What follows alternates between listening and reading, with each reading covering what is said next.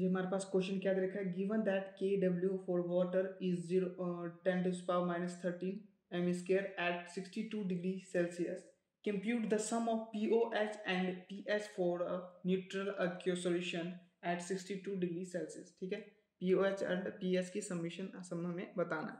ठीक है, तो हमारा जो PH plus POH is equal to क्या होता है, PKW। ठीक है, और हमारे पास गिवन क्या दे रखा है, गिवन दे रखा है KW की वैल्यू दे रखा है 10⁻13 m², और टेम्परेचर दे रखा है 62 एट किस पे, एट टेम्परेचर 62 डिग्री सेल्सियस पे। ठीक है, तो हमारे यहाँ से देखो PKW इज इक्वल टू क्या हो जाएगा, क्या होता है माइनस लॉग KW। ठीक है, तो हमारे यहाँ से क्या हो जाएगा माइनस लॉग 10⁻, ये हमें गिवन है -13।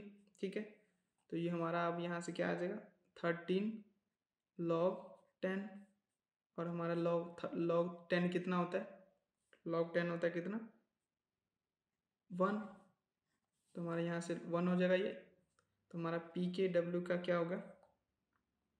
ठीक है, ये 13 आ गया और हमारे पास, ठीक है, और हमारा ये PK13 आ गया और यही हमें, ठीक है, और हमारा ये होगा, और हमारे पास क्या ये PK13 आ गया, तो यानी कि जो PS प्लस POS का समीशन हमें पूछा हुआ था। ठीक है, ये पूछा हुआ था, और ये हमारा किसके इक्वल होता है, और ये हमारा किसके इक्वल होता है PS प्लस POS किसके इक्वल होता है PKW इसके इक्वल होता है, और ये हमारा कितना आ गया था 13, ये आ गया 13, तो PS प्लस POH हमारा क्या आ गया 13। ये दोनों समीशन पूछा था। अगर हमारा आंसर अगर मैच करूँगा, ये हमारा आंसर आ गया।